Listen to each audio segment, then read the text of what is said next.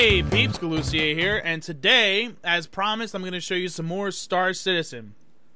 Now today, I'm using my friend Calpar's account, because he got a different ship than me, obviously. He got the F7C-M Super Hornet. Now this is basically the closest thing to a military vehicle that a civilian's going to get their hands on. The Hornet is based off of a starfighter that's used by the Navy. So this is like an actual, like, basically this is like a civilian version of the Navy vessel. But, I mean, civilian version is a very light term.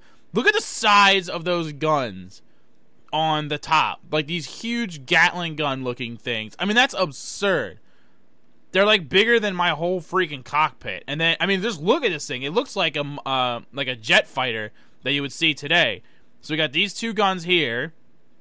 There's, like, the intake fans in there or something. And we got these big cannons here on the side, which look like bigger versions of the cannons that I have on the bottom of my Aurora. And then those guns on the top, I mean, could they be any more menacing looking? Absolutely insane. So this is a really good example of like some serious military tech and what you can expect to see from like real high-end military vessels. This cost Calpar a pretty penny. The pledge for this was no joke. It's $125 for this pledge. But you do get a pretty outstanding vehicle. And obviously a better hangar than mine, right? My hangar's not nearly as fancy looking. Mine's like a discount hangar, if you will. Can I go in here? Oh my god, the door opened. I'm in here. Does it go up? Oh! Awesome. Are any of these windows clear? I'd like to get like a good top view of the thing. Wow, look at the size of the engine in the back of that too. It's just this giant hole. Well, it doesn't look like these windows are going to be totally clear, but I do get to get like a good back and top view of the craft from here, and then we'll go inside and check out this Hornet. So I'm really looking forward to watching Calpar in action with this. So again, the idea is that we're going to be doing long-range mercantile and that this is high-risk stuff. So a vessel like this would be used as an escort for the main vessel that's going to be carrying the goods. Oop. Open sesame. Oh, I have to call the elevator. Okay. Boop. There we go. But still a little bit twitchy pre-alpha, like when you turn the camera around, it's like kind of twitchy. So this will be used as an escort, and the more I look into it, the more I think that my vessel is going to be more of a, not like an escort, like a military escort, but to help out. Like, I'm either going to put like a long-range scanner on mine or some kind of repair module to fix the main ship if it gets damaged at all. Now, can I climb up in this? Oh, the ladder came down over there. Okay. Got it. Pre-alpha. Whoa! Look at the inside of this thing. Get out of here. Look at the inside of this thing. This is ridiculous. This is absolutely silly.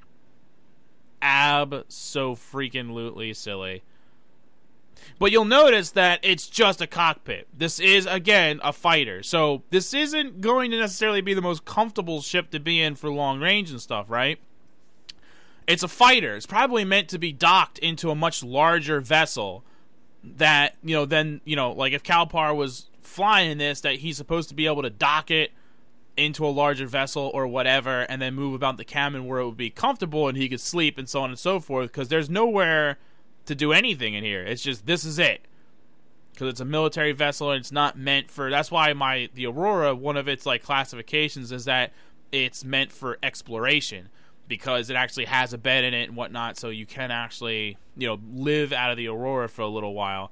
And then later on when I show you the other ships, you'll really see how big these the insides of these ships can get and how comfortable they can be. So very fancy, but obviously not meant for like real long range stuff, because this would get uncomfortable after a while. But still, very, very cool looking. And we'll get another look at it again as we climb out here. That is really cool looking. That seat was something special looking. So, big thanks to my friend Calpar for letting me check this out and show off the Super Hornet. I really want to see him blow some stuff up now. I'm looking forward to December when they start actually letting us fly these things. I want to see those guns in action. That is very, very, very silly. But this is a really cool looking ship.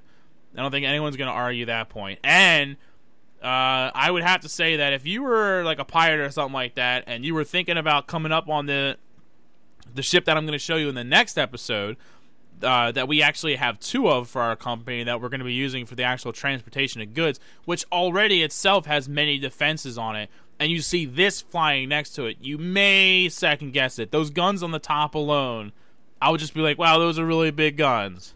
You know what? Let's get the next group, guys. So, again, big thanks to Calpar, and big thanks to Star Citizen.